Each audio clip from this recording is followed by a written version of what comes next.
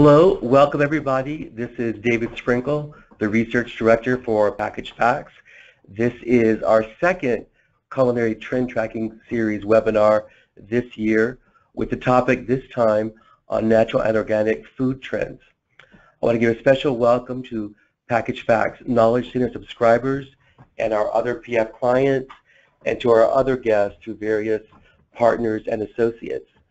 I also want to give a special shout out to some of our pet food manufacturing clients who are joining us, which is a tribute to the wide-ranging implications of natural channel trends for the overall processed food market and for the role of the natural channel as an incubator for innovation in within the overall industry.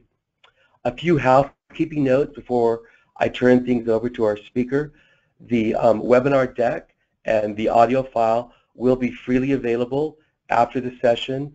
Registrants and attendees will automatically get an email in a day or two afterward with links.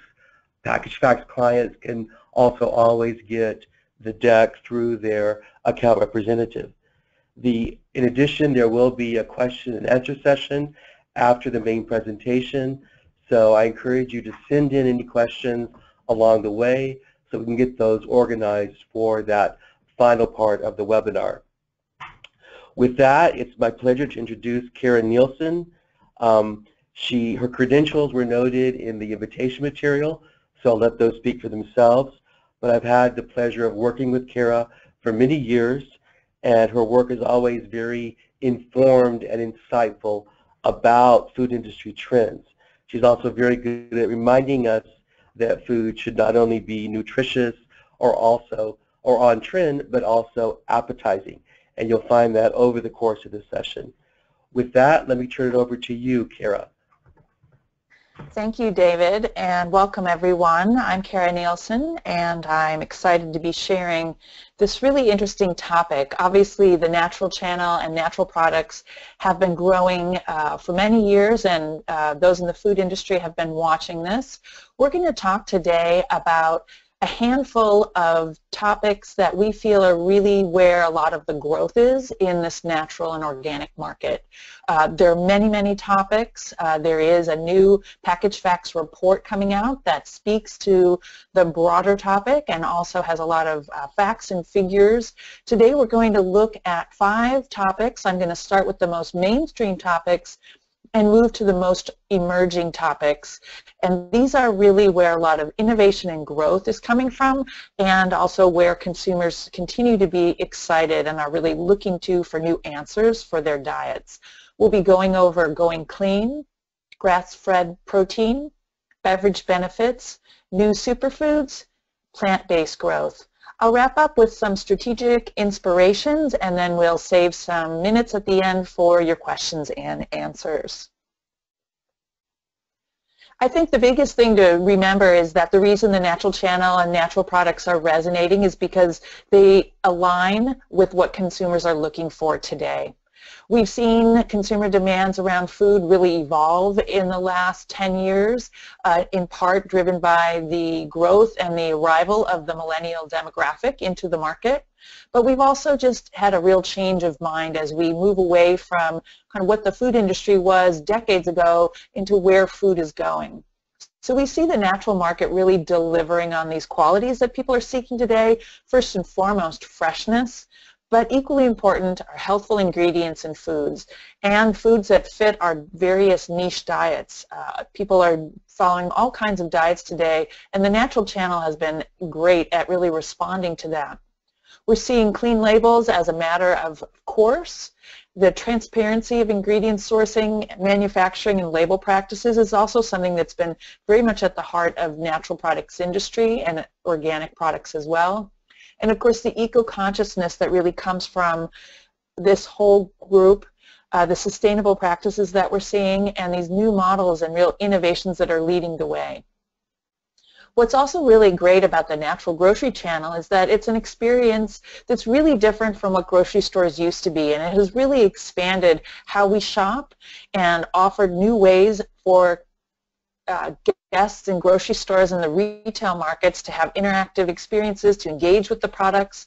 Obviously, all these great prepared food bars that we're seeing, the grocery stores that almost feel like restaurants, contemporary merchandising, really cool shelf sets that really tell a lot about what's going on with the product, as well as really great on-trend global flavors and interesting food and beverages. These smaller footprint stores also allow for more frequent visits. Again, this goes back to freshness and also easier in and out. Although these are also places people really love to hang out. And this is where the natural channel has really answered consumer demands. Looking at an overview of the market, I think most of us know that the natural channel is growing faster than the conventional channel. And when I speak to the natural channel, this is both natural and organics grouped together into a very large market that includes a lot of the food items. Sometimes supplements are also included in these numbers. But we're looking at the food and beverages here, which Packaged Facts is marking as growing 12% compared with a very flat conventional market. And that's a really big difference here. The market is also on track to reach a record $69 billion at the end of 2016. Some of the categories that we're really seeing this growth: snack food, tremendous movement in dairy, especially yogurt, and refrigerated non-dairy. Those would be the almond milks and other kinds of plant-based milks that are in the refrigerated case. Lots of beverage action, and of course some of the things you'd expect: the meat, fish, poultry, and eggs, those fresh categories. Produce also is part of this. You'll see, though, right now what's also very interesting is that the mass market and the natural channel are really divvying up all of this growth. So we have conventional grocery stores that are selling just as much natural and organic food as the natural channel. And this is very important and really a sign of the importance of these natural and organic products for consumers shopping everywhere. You'll also see that warehouses and clubs are really starting to also try to get their share of these sales with an 8% portion of the total. We know that shopping for natural and organic brands has been an activity that larger food manufacturing companies have been participating in now for many years. There have been a big uptick in sales in the mergers and acquisitions department, and you can see here just some of the notable sales of these very interesting, compelling natural brands, many started by small entrepreneurs and then cultivated and grown to a size where they have then become interesting for the larger companies or private equity or capital growth firms to purchase or make a serious investment in. This continues every day. It seems like there are new acquisitions and investments. I think one of the biggest this year, of course, was Danone buying White Way Foods.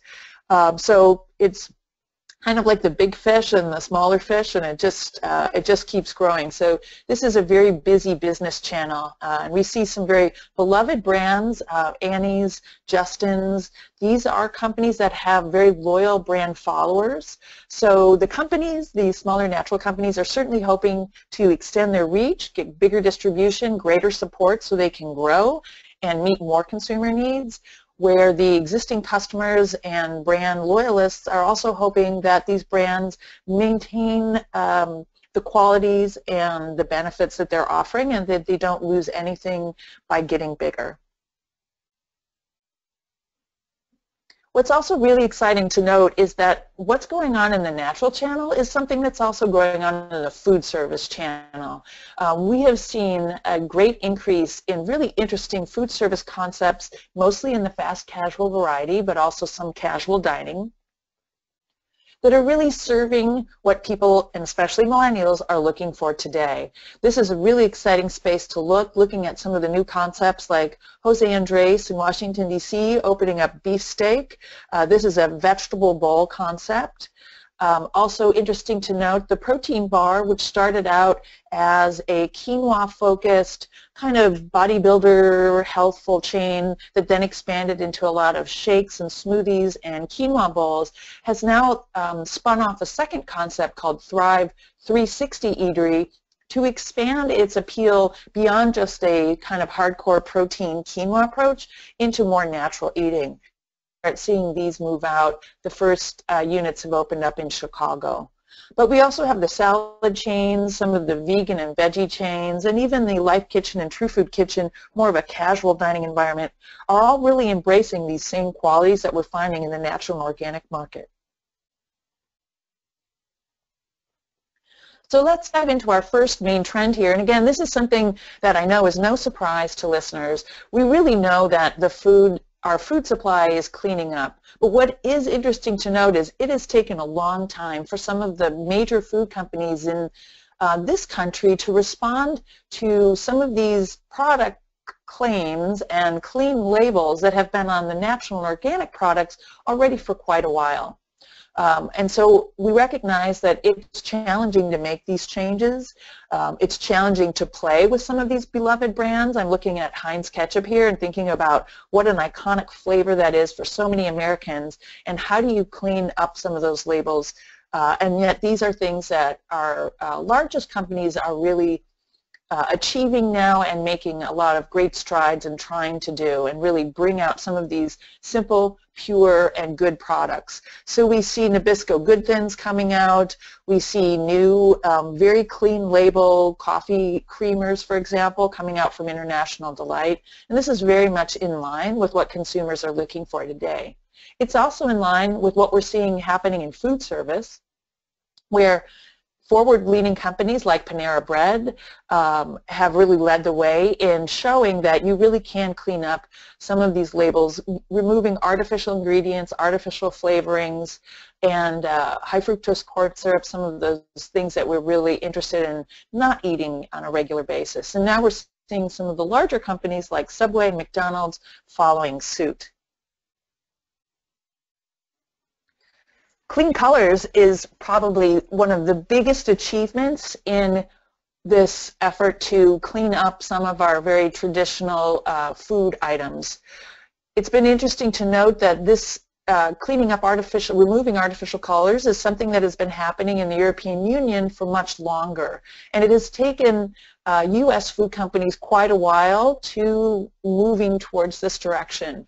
We do see on a global level that 60% of consumers say the absence of artificial colors is a major important element when they're making their food service decisions. So luckily we are now seeing companies turn to more of these natural colors that are made from different kinds of vegetables and are also often non-GMO. Some of the big headlines this year have been removing the artificial colors from Trix cereal, and you can see that General Mills did a really good job of communicating what they were doing, getting consumers involved, and educating on what these changes were, why they were doing them, and I think this ad is a really good example of that.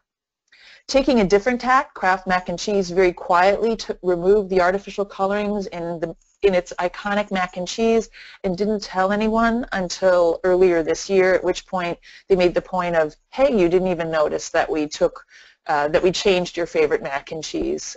This was another successful angle. We also saw some new organic Jelly Bellies. And we see that some of the largest food companies are also pledging to remove some of these colors in years to come, like Mars and Mondelez. Looking over here on the right of the love-grown food, it is interesting to note that especially in the cereal space, some of our natural and organic brands have been doing this all along, and they may end up being more authentic, more believable to consumers, especially a hardcore natural and organic shopper who are looking for a product that starts clean and stays clean. And you'll see some of the ways that these smaller companies are really trying to address that need from the get-go. Also looking at clean meals, this is something we know as consumers continue to look for convenience meals that they want to be healthful, to be appetizing, to also be on trend. So we continue to see competition coming from the meal delivery space, where any number of smaller scale chef kits are offering some of these clean meals. Here's Green Chef meal kits coming out of Boulder, which makes a lot of sense, offering natural organic ingredients along with alternative diet meals with a lot of recyclable packaging. We also see Natural Leader Evol with these very attractive, well-priced fajita cups. They're coming out of the freezer space. Really quick and easy way to have a quick meal that also offers organic brown rice and black beans. And then we see the larger companies like Conagra's Healthy Choice coming up with these cafe steamers, this Simply line, nothing artificial, offering some of these similar types of meals that are also healthful, not just clean, but also healthful as well as kind of appealing in a comfort food space. So this is some real progress that we're seeing this year.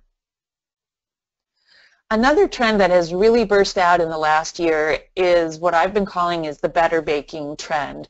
And this makes a ton of sense when you think about a lot of the baking that comes from baking mixes, jarred frostings, some of these items in that baking aisle. These are very family-centric products. Kids are the main consumer in many cases of these. So it totally makes sense that not only do we have a surge in natural and organic products offering alternatives, but we also see the conventional companies stepping up and removing a lot of these artificial flavors and ingredients, the preservatives, out of some of these lines. So we see Pillsbury's Purely Simple offering this, but what may be more appealing to millennials is Miss Jones Baking Company. This is a San Francisco startup offering an organic lineup from the get-go. And you can see the USD Organic is a very compelling offering.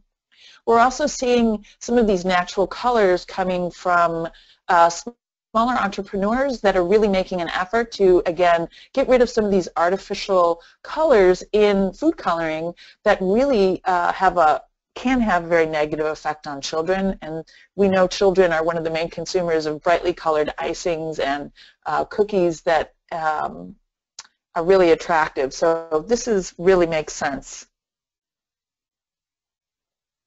Our next trend is also one that we feel is really very compelling, getting a lot of attention and continuing to grow. And it's not without its challenges, but this is the trend of grass-fed protein. We see that they are continuing to grow at a rate of close to 30% a year over the last decade. Again, this is pretty big growth. The other side of that is it's still probably less than a 6% share of all the meat that's being purchased. The meat and dairy, I would say.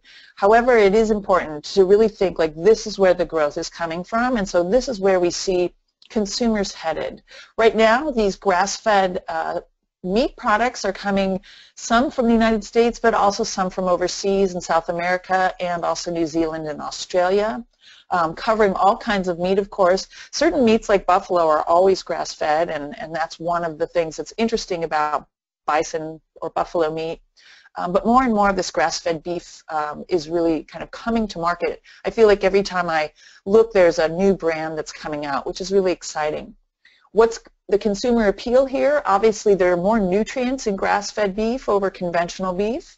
We know that there's also no hormones or antibiotics, and they're GMO-free. This is also much better for the food system, for the animals and the planet. And we also know that people are really interested in this traditional element, the fact that this is how animals were raised traditionally for eons, and that it's only a very recent phenomenon that we've actually turned into the more recent ways of raising cattle in a huge number. And it's really leaning on the planet. One of the challenges here is that there's not necessarily a standard definition for grass-fed at the moment. And this is the same with the natural products. We know that natural doesn't have a set definition. Organic does, but it continues to be tweaked, much to the dismay of very long-time organic promoters. So we'll have to watch and see what happens with some of these definitions, but do recognize that this is a topic that continues to be sort of tied up in government bureaucracy. Some of the brands that are really stepping up in the grass-fed beef department are smaller brands at the local level, things like Belcampo Meat, which is an integrated meat company. Belcampo is based in California, where they are raising beef, they are processing it themselves, and they also have butcher shops and restaurants where they are serving this meat, and in a very sort of premium upscale way, but in a way that also is very transparent. There are other brands as well that are coming up from around the country. We see Texas and even Wisconsin involved with raising grass-fed and in many cases organic beef. This pre-brand coming out of Chicago, although the beef is from New Zealand, showing how innovative this can be and how very contemporary. Just look at that packaging, and I really love that 100% grass-fed message at the top with the grass. Makes it very clear for consumers who are trying to understand this new offering. And then there are more long-standing companies like Panorama that are also have been selling to Whole Foods for quite some time. So there's a nice set of offerings here. We also see food service really responding to this grass-fed opportunity, and this is in part driven by consumer demands. And so some of these small restaurant chains, certainly these better, part of this larger better burger chain, so as we see Shake Shack grow, we're also seeing some of these other concepts that are developed really based on a foundation of offering an alternative meat product. Things like Farm Burger out of Georgia, Elevation Burger out of Virginia, and even Burger Lounge in Southern California, which now is also promoting its bison offering. You have Shiregate all-beef hot dogs. This is from a grass-fed beef that's grown in Missouri, and that's owned by a former NFL linebacker. Making sense here is also selling some of these hot dogs at the St. Louis football stadium. But I think the biggest testament to this being a big trend to pay attention to is the fact that Carl's Jr. and Hardee's has invested in an all-natural burger made with grass-fed meat. This is a really big deal. Obviously, sourcing this much meat always will remain a challenge, and as we have to wait for supplies again to grow, but the fact that a major company has really invested in this is a sign of growth. Here's an example of the advertising from Elevation Burger here. You can really see a lot of consumer education, a lot of pride, definitely putting out both a healthy message here as well as, for the planet and for consumers' diets. I think what's also been so fascinating is part of what is helping grow the grass-fed as well as some of the natural poultry as well are the rise of the paleo eaters. So this paleo connection to any kind of pastured product has been a big force in the natural and organic channel. These are people who are turning to the paleo diet for a variety of reasons. They may only be doing it 50% of the time or 80% of the time, but the fact that a group of consumers is thinking about where their meat comes from and are making very concerted choices to have grass-fed meat, to bypass the large-scale meat production is a sign that this education is getting out there and that's trickling through these various consumer diet tribes and alternative diet tribes. We also recognize that they really feel that there's a big health connection here. This is part of the CrossFit connection, as well as clean protein lovers and then real food adherence. So you see it's not just paleo people, but quite a few different types of consumers are really looking for this grass-fed protein.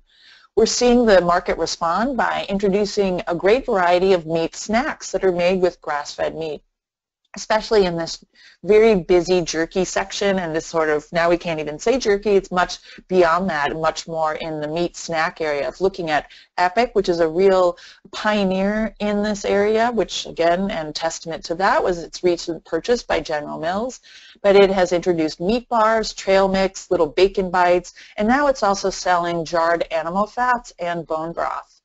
We also saw the new Primal. I thought this was very interesting. They came out this year with snack meats for kids, and these are like a beef or a turkey sausage stick for kids, which really makes sense. Obviously, kids don't have to be paleo, and a parent doesn't have to be paleo to care about a clean meat snack for their child. We'll also continue to see this bone broth. Again, this is very small, but we're still seeing new products come to market, which really offering a lot of these great nutrients from grass-fed cattle. And then meal delivery companies is sort of another area that's a little outside of the market where we're also seeing a lot of grass-fed meats moving towards. One of the most interesting new products here, the Primal Kitchen Dark Chocolate Almond Bar with grass-fed collagen. Collagen is something we've been seeing coming out of Asia in the sense of it's like improves your skin. Whether that's true or not, it is interesting to see this call out on a very appealing and indulgent snack bar. I think even bigger than the grass-fed meat side, we're seeing more and more consumers embrace grass-fed dairy. And these companies are also taking it very seriously about educating consumers about what the benefits are in these products. So we can see all kinds of dairy products here. Certainly grass-fed milk. I think Organic Valley coming out several years ago with the grass milk was a real sign of where this trend was going, and they were an early innovator that branded its milk as coming from grass. We also see some of the smaller batch dairy producers also doing grass-fed. In this case, 1871 is an example of a company in Chicago selling to restaurants. Jenny's Splendid Ice Cream has always been using grass-fed milk with a really nice sticker there. And I think we're going to continue to see more brands move into this direction. Right now, butter has been a big topic, in part because of the notion of good fats that have been embraced again. And so we're seeing a lot of love for companies like Kerrygold Butter, which has always used Irish grass-fed cows as its source. It's also continues to rate very highly on taste tests, and it now has found new life as an ingredient in bulletproof coffee, which the idea being that it's probably like putting half and half in your coffee. You get some really good fats that also help sustain you as you're having your delicious cup of coffee. We're starting to see other products coming online, whether it's ghee or brown butter or even candy bars that have grass-fed butter as part of the mix. Yogurt, of course, is another very, very big category in the natural and organic space that continues to see some very innovative growth. And here you see two brands, Stonyfield and Maple Hill, that have recently rebranded and redesigned their packaging to really get this message out about what is in this cup of yogurt. This is the same thing that some of the Skyr brands have been doing. Skyr is an Icelandic or Norwegian-style yogurt that's made with grass-fed milk. Iggy's was an early brand. We've seen several new brands come to the dairy case offering these same types of claims and using these same ingredients, and it's similar over in the cultured dairy space with some of the new brands offering different types of Indian style lassies or even some of the kefirs and different dairy snacks. So continue to expect to see this really grow, and I think this is much easier for consumers to get to. Grass-fed meat can still not taste what we're used to. I mean, it doesn't taste exactly like the grain-fed beef that many of us were raised on, but the dairy really just tastes very delicious, in part due to the extra fat and nutrients.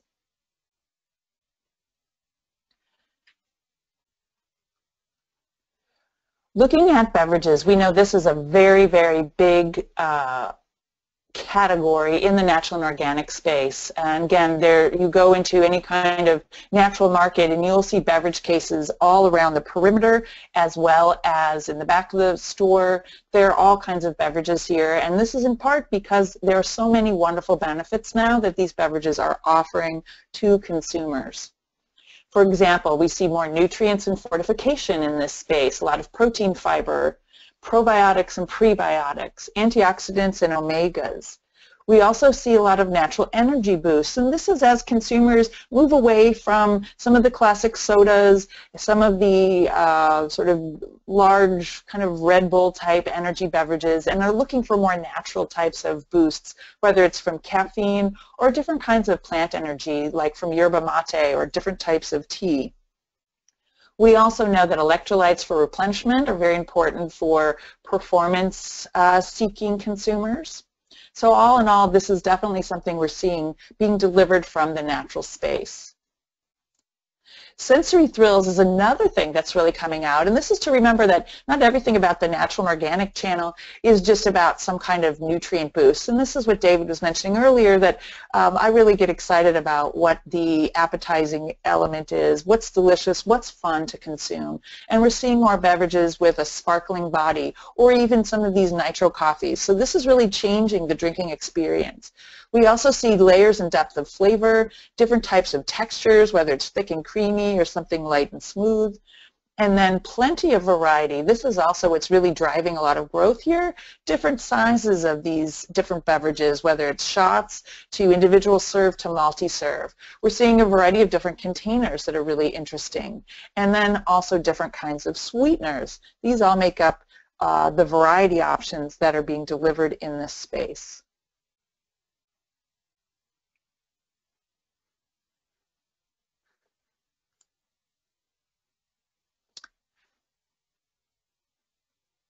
One of the big areas where we're really seeing a ton of energy is coffee and tea.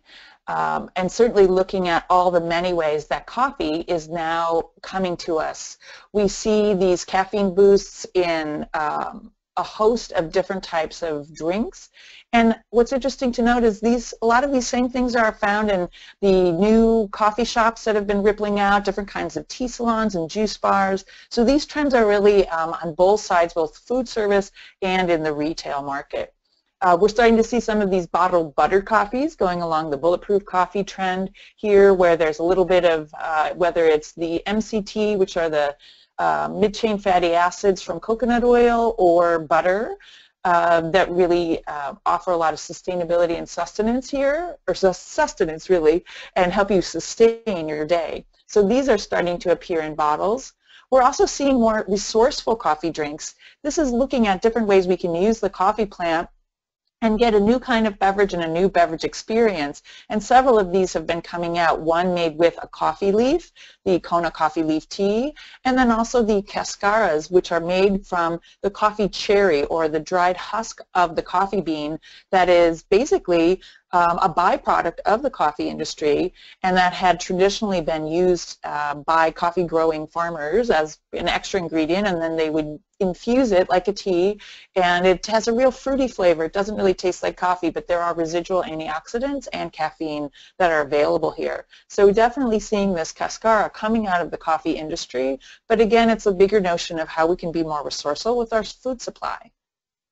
And then the biggest news in coffee, of course, is the cold brew explosion. Years ago, cold brew used to be pretty much something you would just see in a small local area. It would be a coffee shop was maybe doing a cold brew and selling it bottled in a local independent grocery store.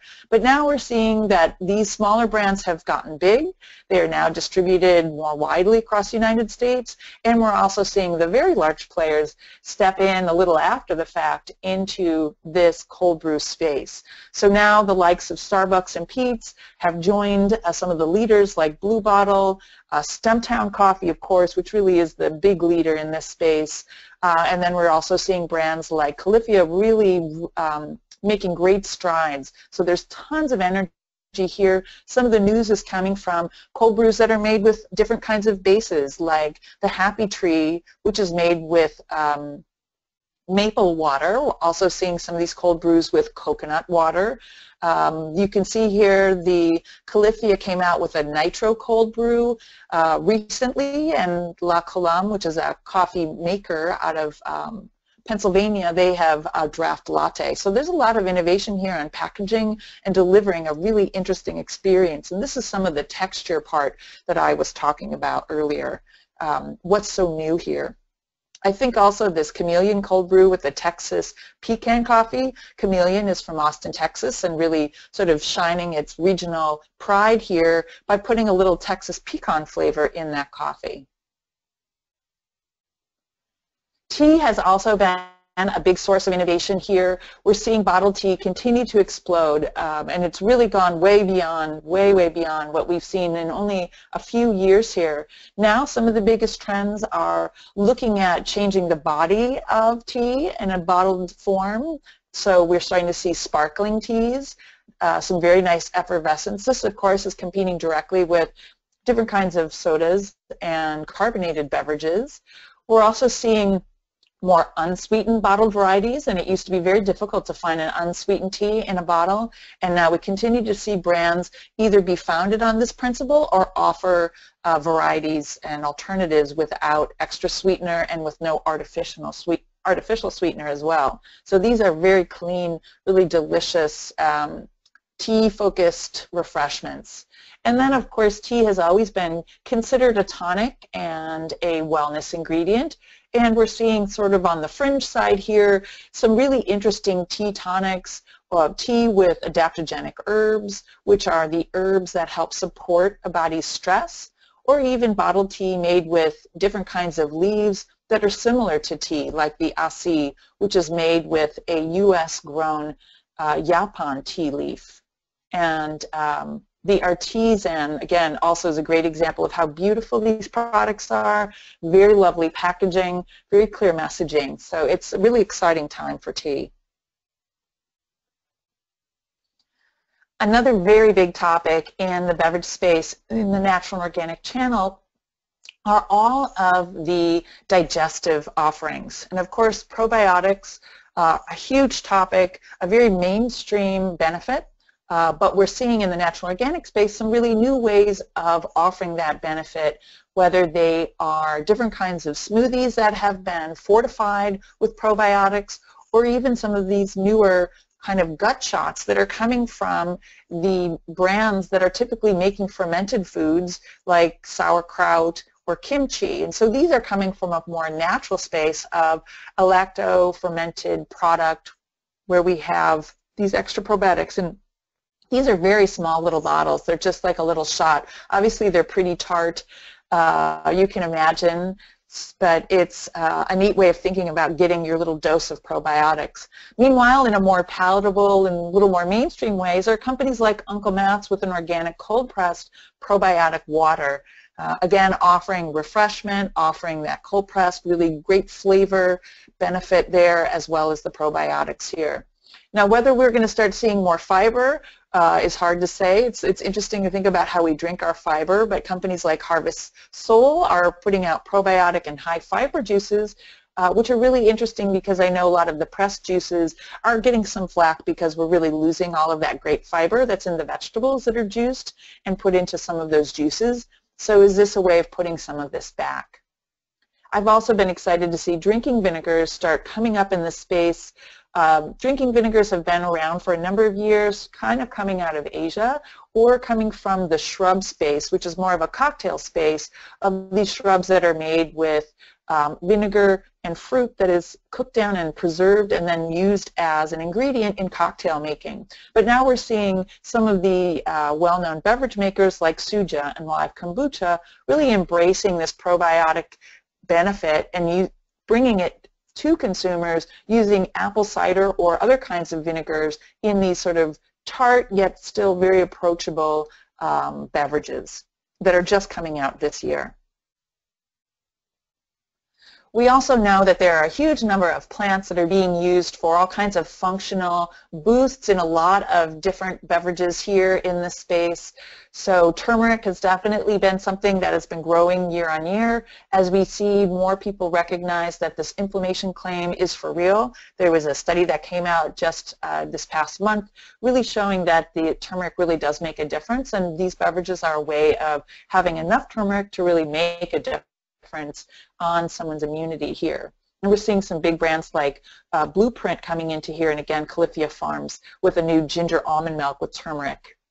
The adaptogenic plants, again, this is something I'm very much watching coming up from the fringe, but they're doing really well. These, again, are ingredients like ginseng, maca root, reishi mushroom, manuka honey that are common in Chinese and Indian medicinal practices, but are now being tapped to help us with our stressful lives, and these ingredients support us where we need them.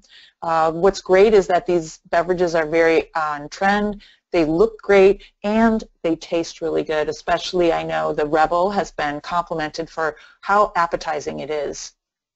And then matcha tea has been a real success story over the last number of years, and now we're seeing it move out from just being kind of pure matcha tea into flavored matcha, and different kinds of matcha brands really getting into this and offering options. This matcha bar, iced matcha tea, coming from this is a tea shop in Brooklyn, and then we also really love seeing this watermelon flavor. Watermelon's a hot flavor trend in and of itself this year in the beverage space in the natural and organic channel. Moving on to new superfoods, and we know that consumers continue to love and gravitate to superfoods. We really recognize that these benefits are coming from real food ingredients, and now we're seeing more ingredients that are a little closer to home than the Amazonian ones that we've been exploring for the last number of years. For example, some of the new superfoods on the market are things that may not feel very new, but they're being put into new practice. And these are things like algae, seaweed, and spirulina, offering all sorts of great benefits to the body, including good B vitamins, iron, and different other minerals that really support us. Whether it's in a green superfood bar, this is sort of one of the easiest way to imagine where these green foods are coming, and here we have wheatgrass and barley grass along with spinach and alfalfa in these organic bars. One of the big benefits here is this alkalizing benefit that a lot of folks are looking for to balance all the acidity that's in our main diet. We're also seeing seaweed being used. The nori success of nori as a snack, especially for kids, has been huge. And now we're seeing seaweed move into some more snack crackers like these Mary's Gone crackers. We're also seeing, and this is a little more invisible, but the algal oil that is being used mostly on an ingredient level for large manufacturers, offering an allergy-free sort of product that it gives sort of some of these mouthfeel, some of the fat, and some of the good nutrition like omega fatty acids into these products where more traditional oils have been taken out. And Enjoy Life Foods is a real leader in this, in using these oils. But we're going to start seeing algal oil available for cooking, and we certainly see it in more foods. So watch out for these as they start growing. Something that is hugely popular, of course, is the avocado, and mostly this is people buy avocados and they eat them at home. You can look at Pinterest and you'll see all the avocado roses or avocado toasts that consumers are making and taking pictures of. But what we see the industry doing is packaging avocados in ways that make them more convenient and allow us to have this delicious and healthful oil in our diet in a more frequent way, or when you can't get your hands on a natural avocado. So things like this avocado oil vinaigrette from Primal Kitchen is one example. We also see more snacks, potato chips, for example, that are being cooked in avocado oil for that good fat benefit. And then also portable snacks like this Hope Foods spicy avocado hummus. This is a small little kind of 100-calorie pack that you can bring and kind of a grab-and-go type item. Also this Evoke, this is a really cool avocado smoothie in a bowl, and it comes with quinoa puffs that you would then stir into it to make a spoonable portable snack. Another huge ingredient that of our superfoods today, we're seeing the chickpea just everywhere. Think about hummus, totally a mainstream food. It also offers a lot of terrific plant-based protein. We've been seeing chickpea snacks for quite a few years now. Some of the new things we're starting to see, things like the Vanna Life Foods, these green chickpeas in an Indian-based pouch meal. I'm also really excited about the Tada falafel poppers. These are little falafel poppers that have the sauce inside the ball. These are sold in the frozen section and have some very forward-leaning, trendy flavors for the little kind of hummus on the inside. We're also seeing chickpeas do things like be crumbs. This would be like a gluten-free breadcrumb option. And the banza is a penne made from chickpeas. Again, we've seen a lot of legumes now being used in gluten-free pastas, and banza's doing a really good job of a very contemporary look. And look at all of the protein and fiber. So these are some real benefits here. Some of the biggest news right now in the chickpea world is this notion of aquafaba, or this is using the chickpea cooking water that has a lot of this protein and benefits still in it, and using that water to make vegan mayonnaises, vegan confections, different kinds of meringues. So this is something that we're seeing in vegan bakeries. A lot of vegans at home are doing this, and Sir Kensington went forward with this vegan mayo.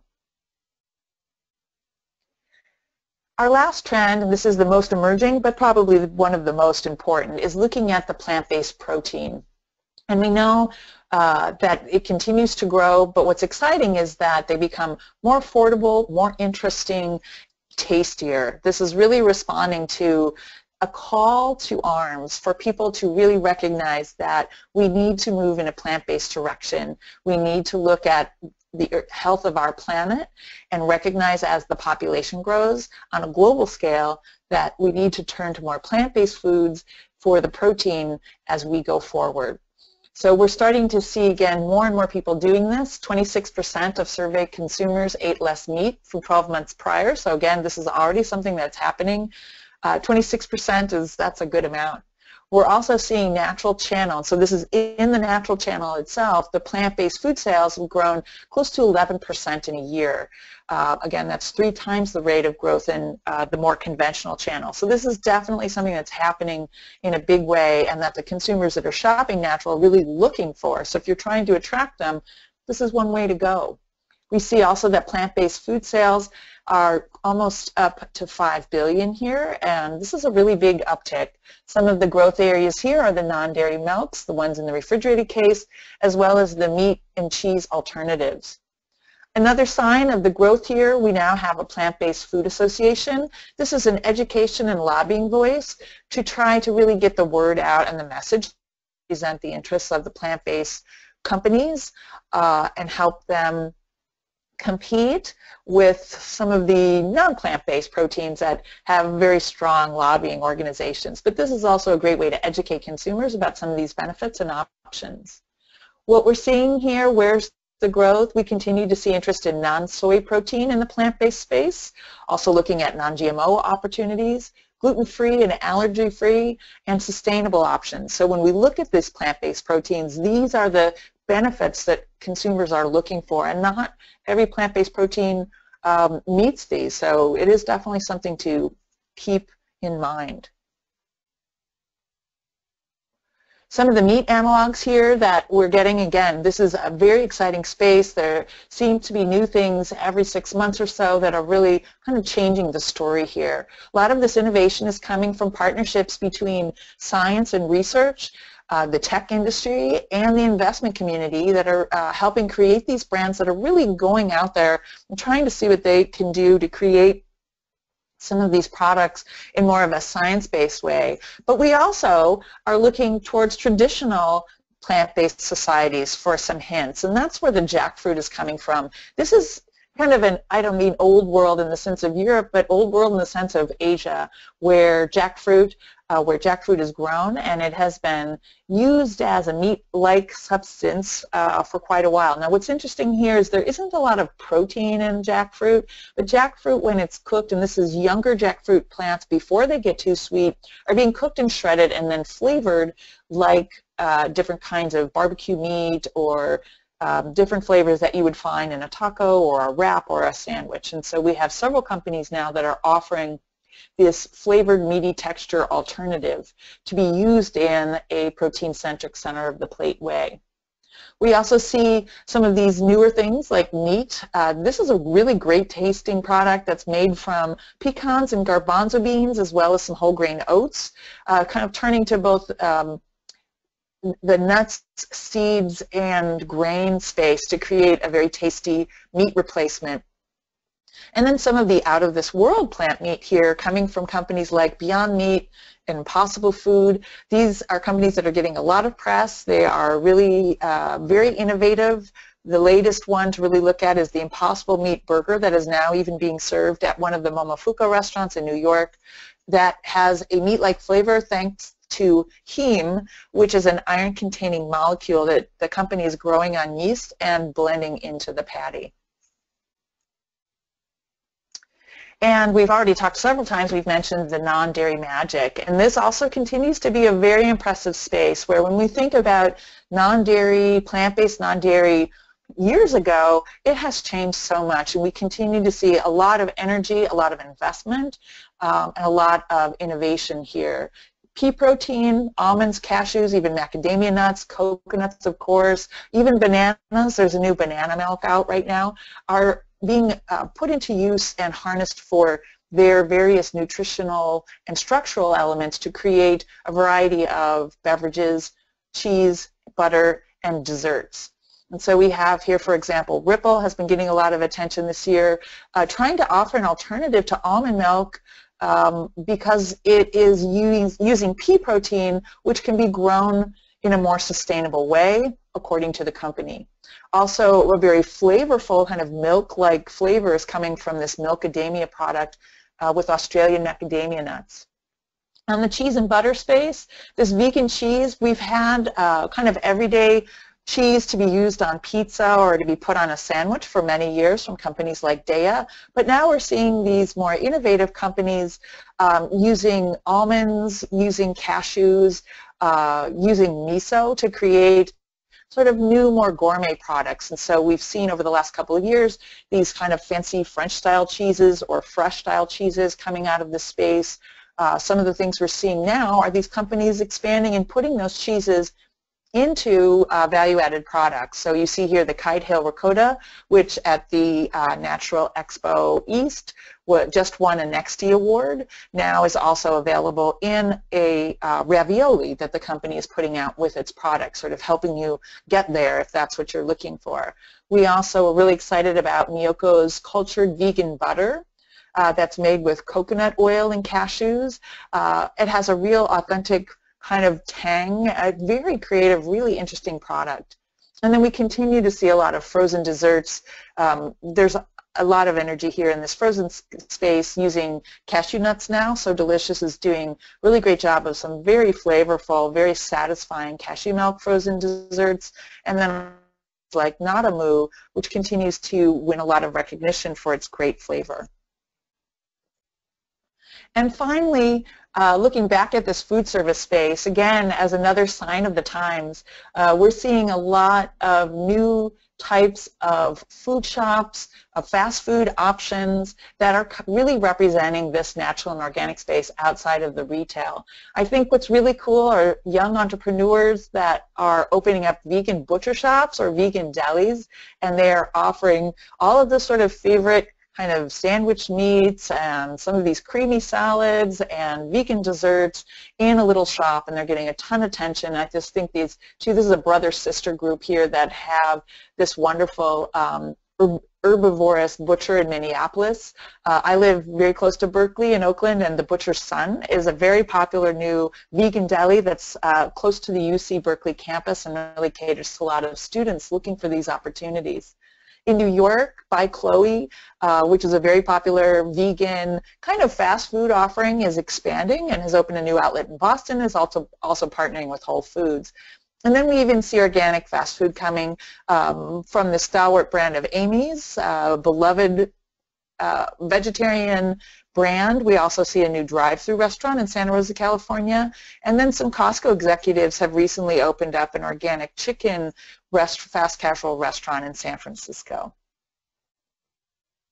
So in conclusion here, hopefully you have gleaned some interesting tidbits about where this is going. But to give you some more inspiration here, when you're thinking about clean labels and clean colors, this is really considered a mandatory for a lot of natural organic consumers, but it's not just about making a simple analog, but it's also having contemporary flavors and innovative formats. So it's not enough to just sort of clean this up to compete.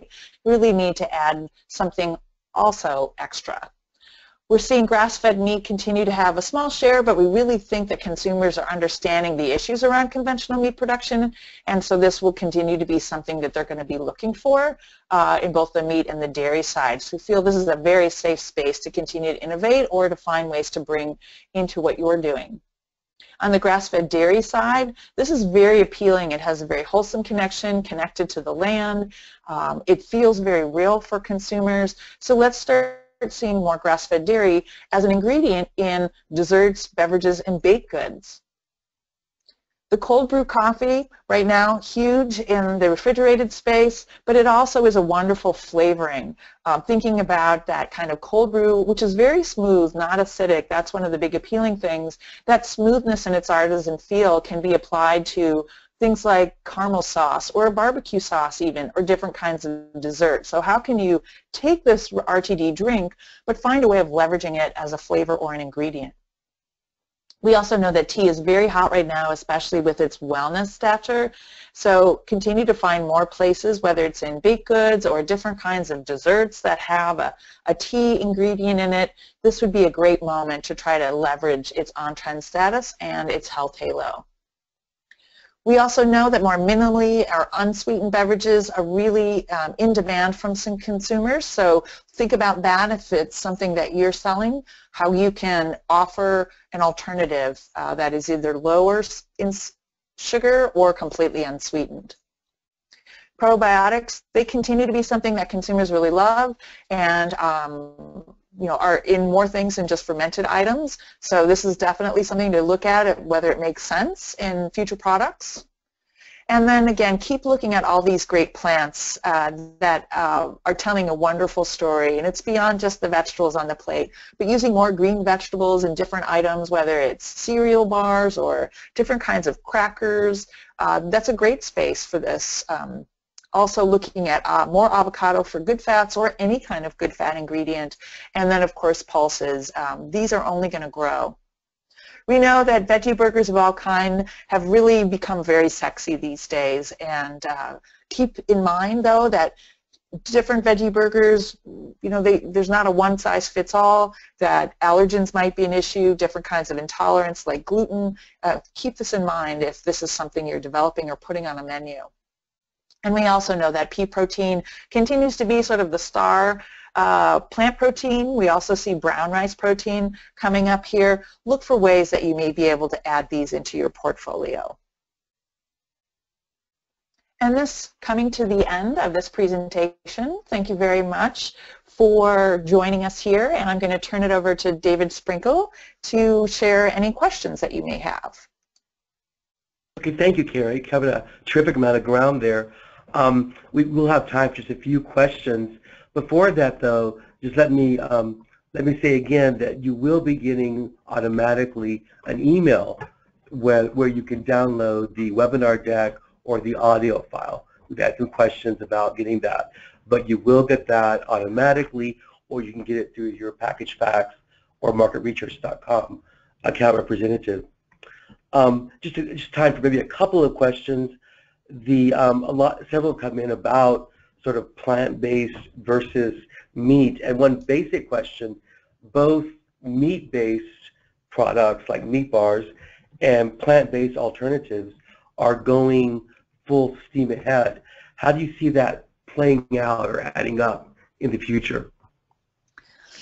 I see. It is interesting to see that as we're talking about plant-based, we're also talking about grass-fed meat, and I think that's to recognize, again, that there are a lot of different consumers that are looking for clean ingredients on both sides. So what I think is compelling about the meat snack area and the growth of the meat is there are now clean offerings and more grass-fed offerings for maybe even people like vegetarians who now are coming back into the fold. People who may have been skipping meat for a while are now finding some very clean options there.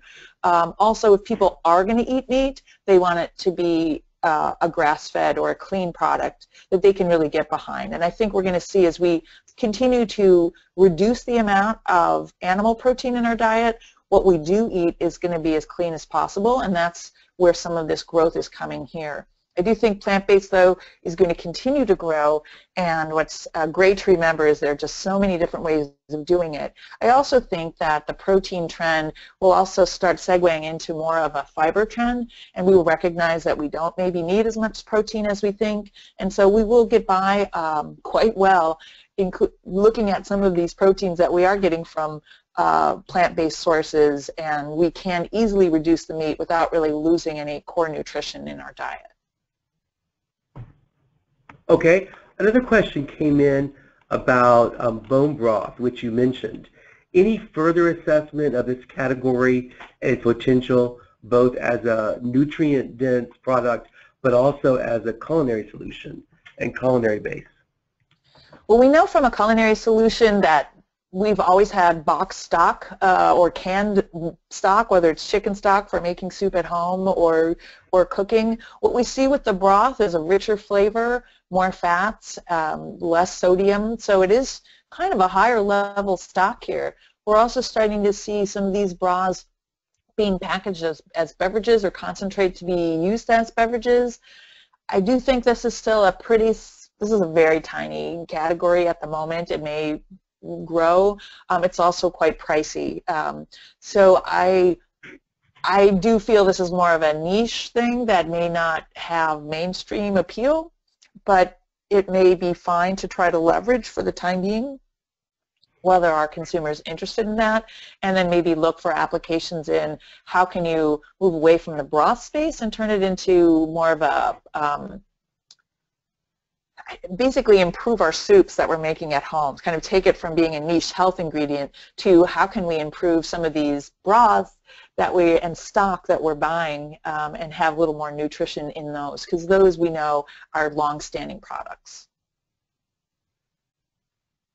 Another question about sort of alternative products. Do you have a sense whether for non-dairy cheese, whether non-vegan or non-dairy avoiding consumers are likely to turn to those? I think, yeah, what I think is interesting about the evolution of the non-dairy cheese market is it has gone from sort of the everyday cheeses that people who have a dairy allergy perhaps have been forced to eat. And now it's turning into more of a pleasure proposition. So instead of being a sad substitute, we're now seeing these companies really offer a tasty, interesting product that's based on traditional cheese styles. And I think what it will do is, bit by bit, while these do have a price premium, and right now they're catering to a sort of premium-seeking vegan consumer, as this grows and the prices come down and people are looking for plant-based alternatives, they will find that these are enjoyable options. If you're entertaining or if you have a family member who eats in this way, then it may be, the better tasting they are, the more people they will appeal to, even the non-vegans. So I think there is potential for families, for couples that are trying to make sure that all the products they have in the refrigerator are all right for everyone instead of having two options. I think it's also really great for people who are entertaining to have an option for vegans who may be part of a gathering to have something that is there. So the fact that they are nice tasting and they have the similar textures, I think, is a sign that they are trying to get beyond just a core kind of hardcore, whether it's a dairy allergy or a vegan diet, to really have broader appeal. So again, I think that it's if you're a cheese lover, it's hard to let go of real cheese, but it's nice to have some really great tasting alternatives that can be shared and used when you have a mixed group. Okay, one last question, although it's kind of a broad one. Do you see the paleo trend as being here to stay? I think what's interesting about the paleo trend, which technically I've been calling a fad for some time, it feels like a fad, which is that it appeals to a smaller segment, it moves very quickly, it gets a lot of attention, but then it tends to burn. I feel we're already seeing, and I haven't seen statistics on this, and I would love to, we're already hearing about the next diet, which is the ketogenic diet, which is basically another form of Atkins diet. This appeals to people who are trying to lose weight really quickly, but again, these are very difficult diets to maintain long term. So I suspect people will cycle through. They will try paleo for a while. Perhaps they will achieve some of the health benefits and dietary benefits they're looking for.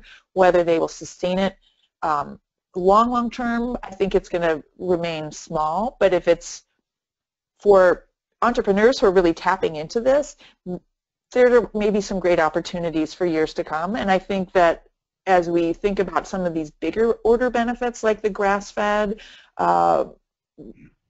meat is going to continue to appeal. So I guess I'm saying I think it's not going to get huge. It's just going to keep kind of simmering for a while and probably wind down in a few years.